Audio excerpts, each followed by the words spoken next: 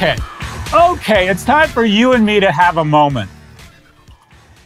I am not trying for the first time in my life to obtain or retain clients. I am paying for all of this shit, which means one thing. I am going to be fucking out of control. Anyways, back to our program. The most important feature of a company that adds billions of dollars of shareholder value in a compressed time frame, you have to serve as an accelerant for young talent. Outside of visionary capital, likely the most important factor is career accelerant. This is a firm's ability to attract and retain the best talent. And a few Fortune 500 companies have figured this out. Jack Welch was hired by GE as a graduate chemical engineer before eventually holding the top job of CEO for over 20 years. General Motors CEO Mary Barra started with GM at age 18, inspecting panels at a Pontiac plant. In 1991, I had a white T-top 84 Pontiac Trans Am.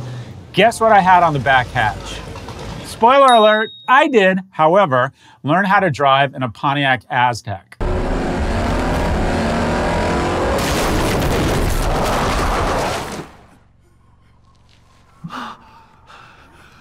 And as highlighted in their most recent commercial, Doug McMillan's first job at Walmart was unloading trucks at a distribution center.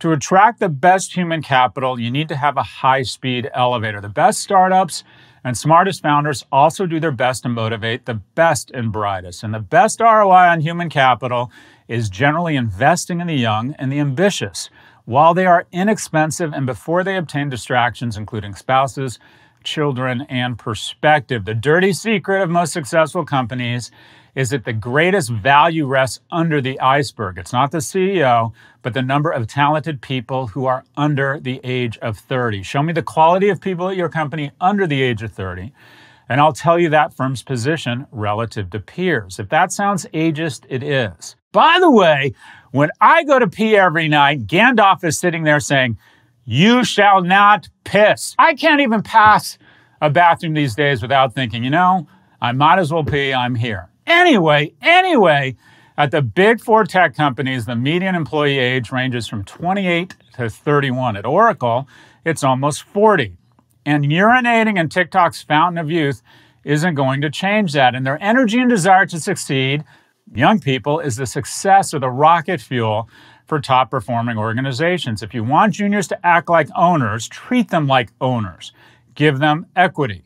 If you want them to crawl through shit for you like Andy Dufresne in Shawshank Redemption, then demonstrate tangible proof that the other side is worth it. The remedy to undervaluing employees is simple. Imagine every employee walks into your office with their resignation letter. What would you have done to keep them?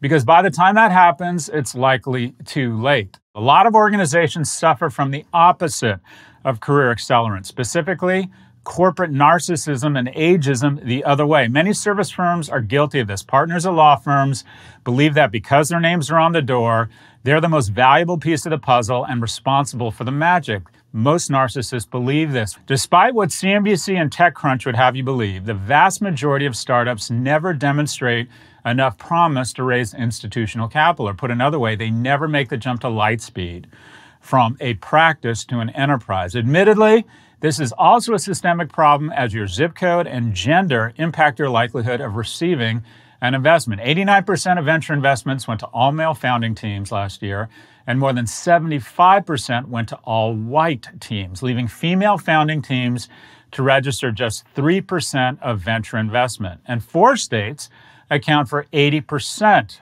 of this venture investment. So if Jenny in Alabama wants to build the next Uber, she should get a sex change and move. Keep in mind, moving is a big decision.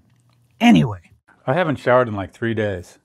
Can you smell it up there? Hello, ladies. Look at your man. Now back to me. Now back at your man. Now back to me. Sadly, he isn't me. But if he stopped using lady-scented body wash and switched to old, he could smell like he's me. A strong, manly step. What's that smell like, peach mama? Anyway, as a leader of a business, you should be spending at least a third of your time thinking about your best talent and making sure your rocket fuel still feels like it's on a rocket. A winner, the Brachistochrone Curve. Business mimics biology and physics. And just as in physics, it's not always a straight line that's the fastest path. The business lesson here, the velocity of a company is set in its first 24 months. The first 2 years are critical. You need to go at it exceptionally hard right out of the gates. The early days of combat are hand-to-hand, more like Vietnam than dodgeball, where we'd all like to think that the winners win just because they're good guys. That's not how it works. If you want to be an entrepreneur or part of a founding team or pretty much be in any role that garners significant equity in a new business, forget work-life balance. Google and Facebook can lure people in with free snacks now, but I can pretty much guarantee you that virtual walkouts would have resulted in a non-virtual firing when the firm was nascent. Over in the Oval Office, it's a very different story. It appears infection, incarceration, and indictment are the agency of this administration. How many presidential campaign officials have been imprisoned in the U.S.? 0 before 2016, and 5 after Orange Hitler came to office. Steve Bannon, Roger Stone, Paul Manafort, Rick Gates, George Papadopoulos. Trump is the only president to have his personal attorney and national security advisor found guilty of crimes. By the way, I know I'm alienating about 40% of you that are overrepresented in government. You know what? I just don't care. Another winner this week, Mayor Pete. With the Supreme Court nomination in full swing, the topic of choice is taking center stage, or specifically, who makes the choice. When Mayor Pete was asked on Fox where he thinks the line should be drawn with respect to late-term abortions, he definitely highlighted it's not where, but who should decide where the line is. By the way, right now, it's essentially a bunch of old men who are procreating in between the commercial breaks of Macmillan and Wife and The Night Stalker. Darren McGavin, a deeply underappreciated artist.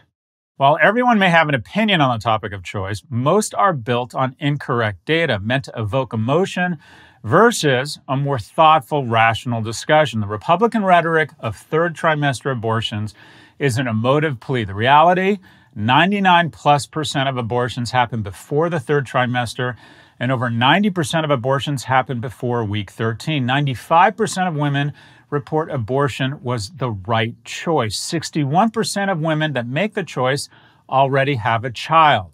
4 in 10 women cite financial concerns as the reason, while a third cite timing. All kinds of women get abortions, but most of them are Christian, 25% are Catholic, and 30% are Protestant. But the dirty truth is the following. Only 1 in 5 teen fathers go on to marry the mother of their child. Violence to women is also reduced after abortion as women can break ties with abusive partners. Men, let's face it, it's also us who usually push for unprotected sex. Mayor Pete summarized it elegantly.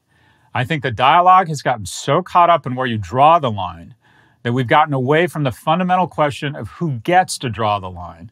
And I trust women to draw the line when it's their own health. We'll see you next week.